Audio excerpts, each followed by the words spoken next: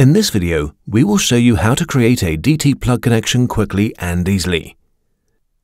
The tool required to do this properly is part of the Hella Heavy Duty system, which can be put together and extended as required by the individual user.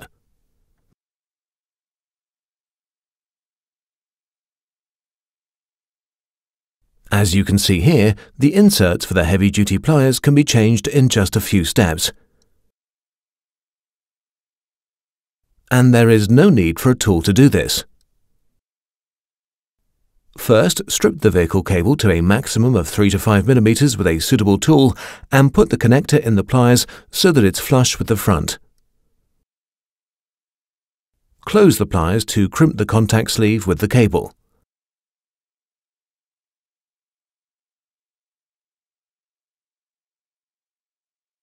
Now insert the prepared cables through the rubber seal of the connector until they audibly click into place.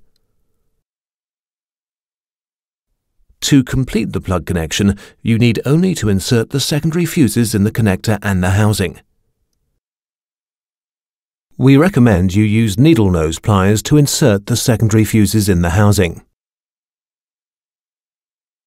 Putting the plug connection together in this way ensures that it's dust and waterproof.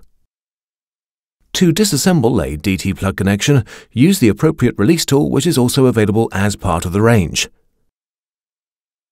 First, position the tool at the recess in the secondary fuse and lever it off the connector.